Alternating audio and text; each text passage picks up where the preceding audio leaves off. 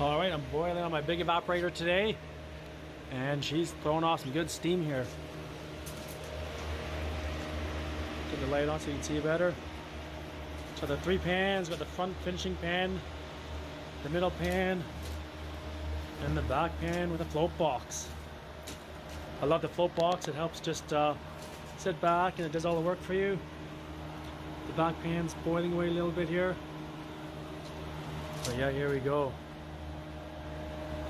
I'm not using my smaller one today. I've been using that for the past few boils, but I have enough sap today that I can use the big boy. Look at all that steam. We're making syrup.